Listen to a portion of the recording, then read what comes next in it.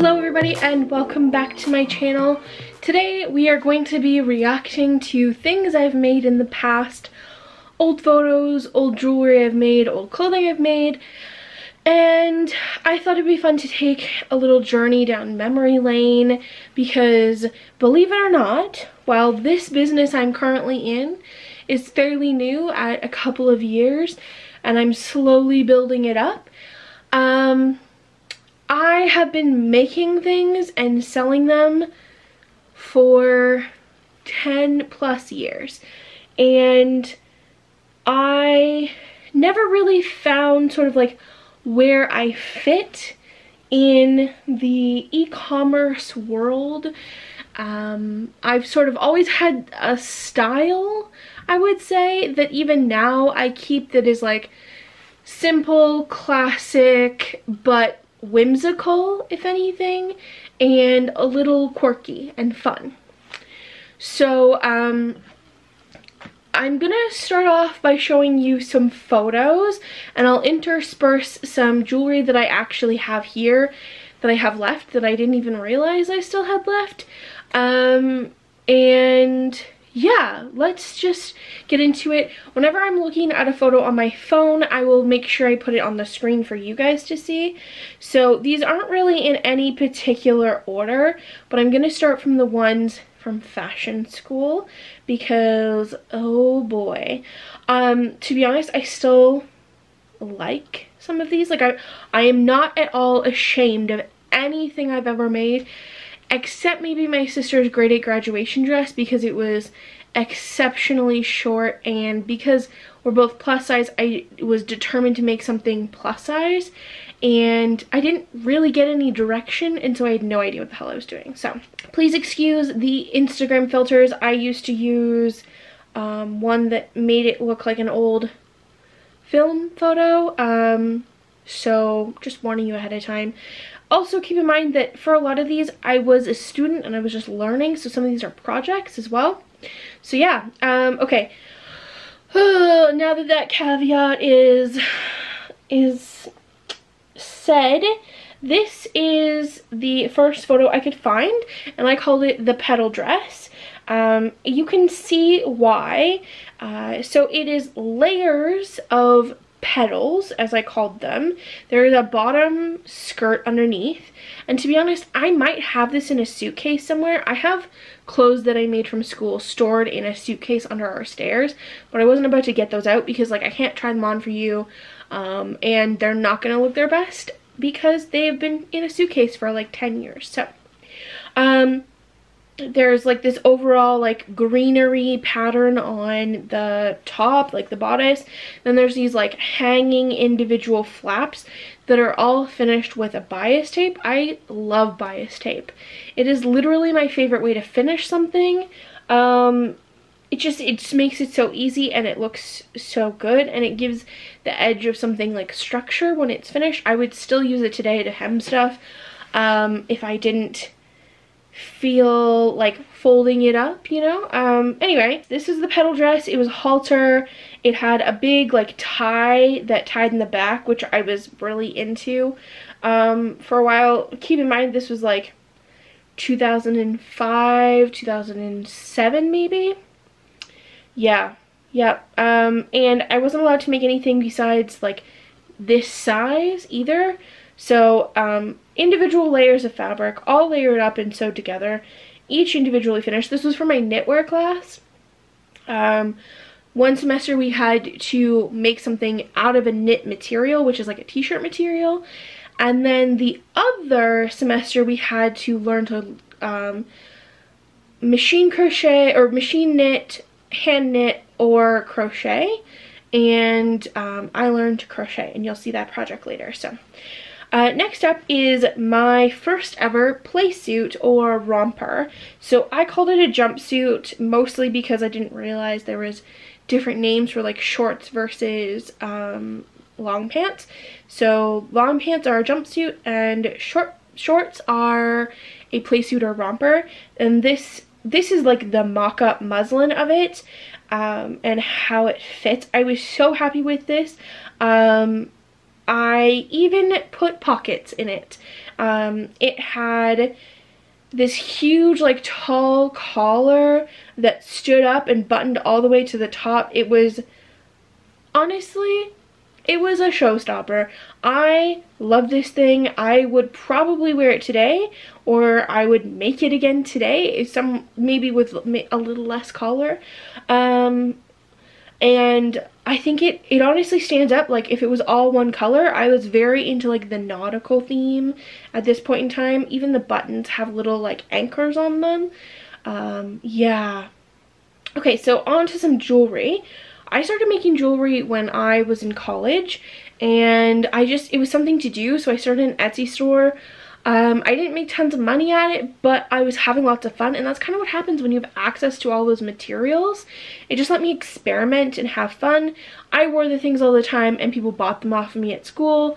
I also made jewelry for people's final collections for school, which I don't really have pictures of, unless I go back through those photo albums on my Facebook.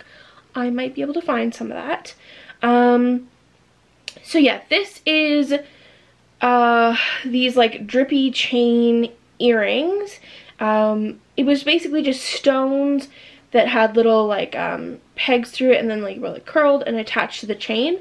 They were like long and sort of sparkled because they were orange and yellow, and they kind of look like you were wearing fire on your ears. I liked it. Then I started making these bracelets, which I never really used good quality like wires, so it would always tarnish. I never really thought about those things. I just thought, oh, I'm gonna make this cool thing. This one sort of looks like a cuff, and then it has a really easy release mechanism for getting it on and off. You just like pinch it, so you can get it on and off on your own. And I honestly think this would look really cool now, with just better quality wire and maybe like all one color of stone.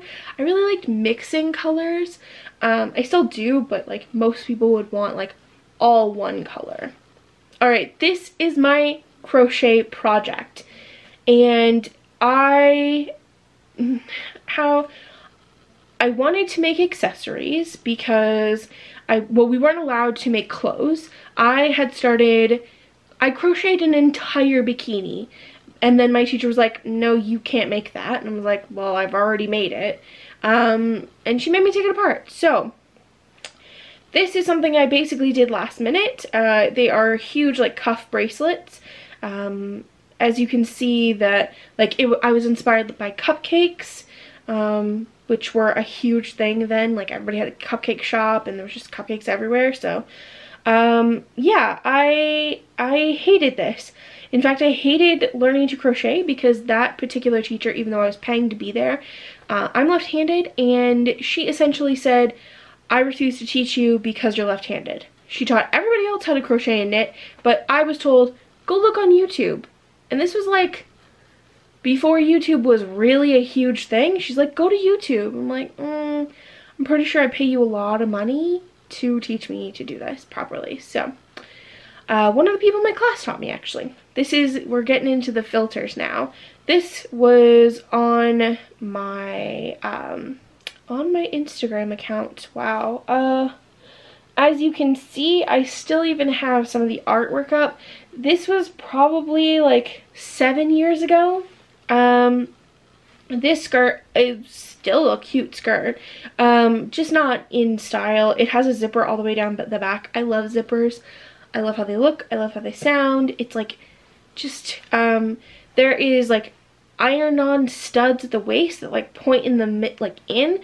It was meant to be like slimming, I guess. That was my idea behind it, but honestly, this is really cute. I wish I had the picture of the girl who wore it for me, who modeled it for me, because it looked really cute on her. Ooh, okay, this is a time when feathered earrings were really popular, like, you know, like festival feather earrings, and they were one of my most popular selling items. I would sell them for like $20 or $25 a set, and so there was like a whole bunch of like chains hanging down, and then I wrapped the ends of the feathers in wire and then hooked them to the chain. And honestly, they were a lot of fun. They were a pain in the ass to make, but they were a lot of fun. And I sold, I don't know, probably 200 pairs of them the whole time I made them, which was awesome. Ooh, okay, this belt here was part, or was supposed to be part of like my final collection. These like flower rosettes were part of like my inspiration in the materials and things like that. They never made it. I don't think anyway. I think I had a different kind of trim belt. Yeah, it just like, you're not even gonna get to see most of my final collection for school. I'll just show you one piece because I don't have the photos of the other. This was a booth for a show I did when I went, it was like my only ever out of town event. I went to the Glebe in Ottawa, and it was like a maker's market. My mom went with me. I don't know, yeah, I just like, I brought my clothes, I brought my computer, and basically was like, you can order from me, like custom order. Didn't sell a single thing. Actually, you know what, I think someone like bought the jacket or something like that. I think I ended up like donating most of these clothes. That skirt you see on the mannequin there, it's panels, and each one unzips, so it's like a 4 or 5 inch wide panel, and so it gets smaller by 4 or 5 inches, so you can basically, it was like Sisterhood of the Traveling skirt. Okay, these brooches were so funny. I have been reusing materials for ages. I basically hunted down small toys. I even found like little Lego minifigures and turned them into necklace charms. And I sold them at this store called Get Funky, and I sold so much stuff through there because I just made really fun like jewelry and small accessories and clothing, and I would sell like $100 to $200 a month of stuff out of that store. So I made all these brooches. I like, they're all like little animals. There was a hippopotamus, a camel, a bear, an elephant, a rhinoceros. Yeah, it just, they were a lot of fun. Okay, and this was another huge seller for me that I would make all the time. You know when fascinators were like a huge deal? Well, I used to make button fascinators, which is why I have so many buttons now. And in fact, I've gotten rid of like a whole shoebox full of them already. And just kept my favorite ones. And this started when my grandmother gave me a bunch of buttons from her sewing room. So I sewed each individual button on, and they would take me hours. And I sold them for like 20 bucks. There's a metal headband in there because I wanted, and then I've sewed it to felt, sandwiched the metal headband in there, and then another layer of felt and a ton of hot glue. Honestly, they were like very, very popular and very cool, and I layered them all up and I did them monochrome like that. And I think I even made a white one for someone's wedding, which was like, I participated in someone's wedding. Actually, I know for a fact that I've participated in at least 2 weddings because I made an engagement ring for somebody. Yes, it only cost them $30, but they wanted something that had been handmade specifically for them and was like their style and made by an artisan, and they couldn't afford, like, you know, to pay somebody to custom make them something. So my friend bought a ring from me to give as like a temporary engagement ring until they could afford to get something nicer, which I thought was really fun. These were so much fun and such a pain in the ass to make. They are tiny dog dresses for a like 3-pound Yorkie. I made 12 of them, okay? And they gave me all the fabrics, or no, I bought all the fabrics, and then they gave me like a pattern that they, or like a picture or something, and I just made them. Honestly, I had to smock everything so that it like scrunched in. Apparently this dog won't go out without a dress on or without clothes on. They just like the feeling of wearing clothes. And wow, they were a coworker when I worked at Walmart, and she paid me, legitimately paid me, to make her dog 12 dresses. This skirt I still love today, and would probably wear if it was my size. This is just like a basic like fluffy skirt. I think it has a zipper down the back. I can't really remember. Okay, then there's this Elvis fabric that I absolutely love and actually makes an appearance in one of my really early YouTube videos. I do like a lookbook of things I've made, which was surprising, or like summer looks or something like that. I can't remember. I was inside. I filmed it inside, which was weird, because it was like summer outfits or something like that. Anyway, so this one has a zipper down the back, so it's not stretchy. But I bought a ton of this fabric. It was like the Andy Warhol print of Elvis in like a fuchsia on a bright green fabric back, which it was so much fun. I loved it so much. Okay, this is when I started actually like making plus size clothes. I did like attempt it for a while, but the market in Kingston was just not there at the time, and I had them in Get Funky when they were open, and I sold them myself, but honestly I would have had to price everything so high, and people were not prepared to pay that much at that time for handmade things. And since then, I probably could start offering plus size clothes, but in all honesty, it's just like you have to make so much stuff and spend so much on materials in order to make the clothes for them to possibly not sell. And so I'm just like, I'm not interested in doing that at this moment in time. So okay, this is so much fun. A bright green. You can see I sort of had like an aesthetic going where this is a bright green like bamboo jersey, and then I got this like printed heart material with a peplum, and the peplum is finished with a bias tape all the way around the bottom. That's why it stands out so much. Yes. Okay, this is a dress that I made for myself, and I looked like a sister wife. I looked like a sister wife that was allowed to wear knee-length dresses. I hated this dress so much. Like, it fit fine. It looked awful. Yeah. Okay, here's more of this Elvis fabric so you can see it better. I actually went and made these skirts with an elastic waistband. Sort of like, what's the skirt? Okay, so you know my leopard pleated skirt that I showed you in that things I've made video? Well, it was sort of like that, except this is just a cotton Elvis fabric, and honestly it's really fun, and I kind of miss it, but like it's just not my style anymore. If it was black and white or gray even, I'd put it totally into it. Okay, this fabric just tickled me so much. It's little Vespas. It's little Vespas. And this is a mini skirt. So the fabric wasn't very wide, and I wanted to get 2 skirts, and I had to cut so I just cut the fabric in half lengthwise, and then, you know, sewed it to this wide waistband.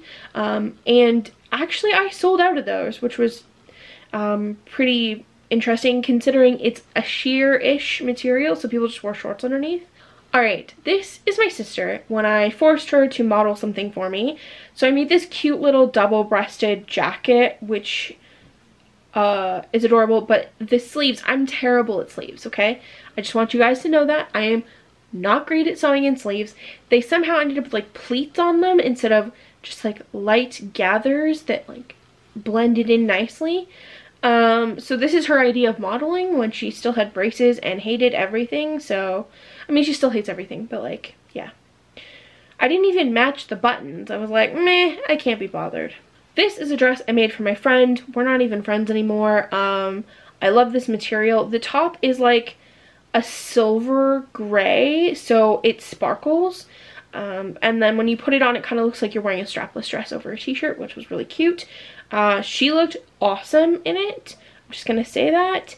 And yeah, I just made it for her because I can. And she's the only person I've ever really made like spontaneous clothes for. I love these belts still.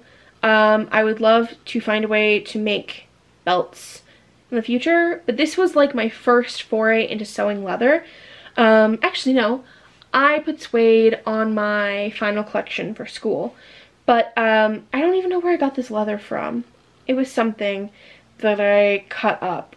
Alright, so this is getting into more recent things. I actually have a video on how to make this on my channel of how to like make a recycled leather pouch.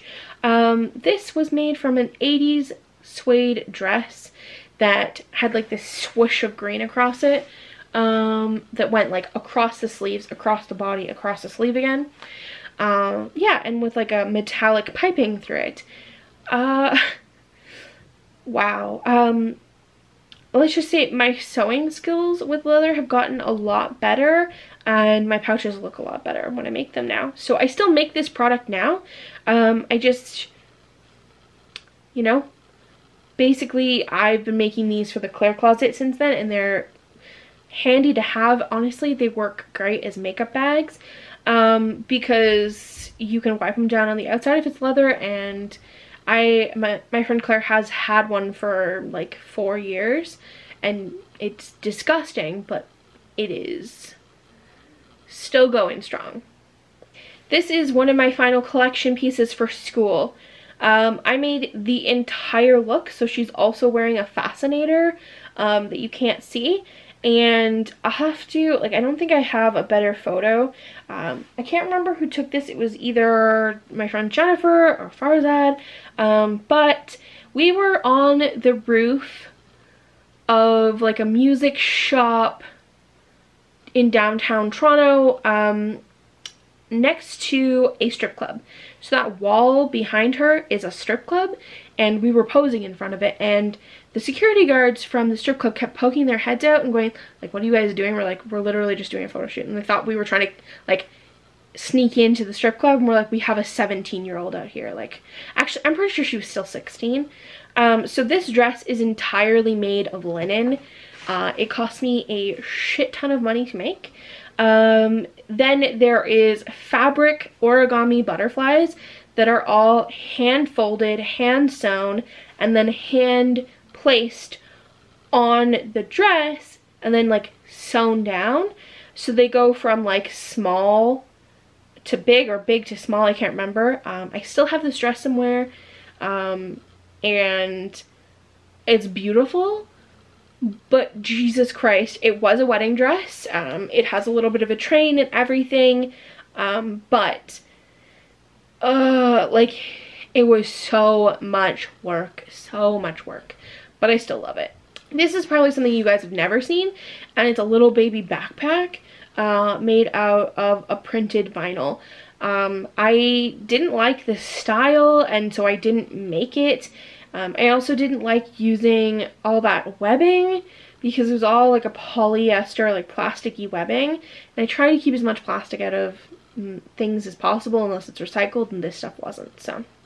So there's only a few photos left, and these are from when I first moved back to Kingston about 8 or 9 years ago. And just take a look at the credit in the bottom corner. So that's Claire Bouvier Photography, i.e. my friend Claire. This is how we met.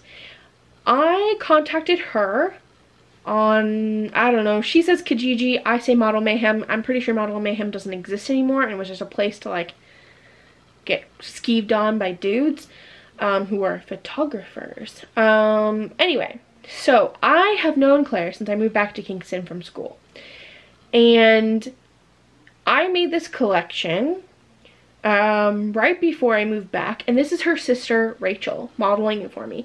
Rachel was still in high school, and this is the waterfront area where, like, down by my mom's old work, and we just went out there and shot these looks. There's a few photos that I'm missing that I really, like, I need to find them because I love them so much.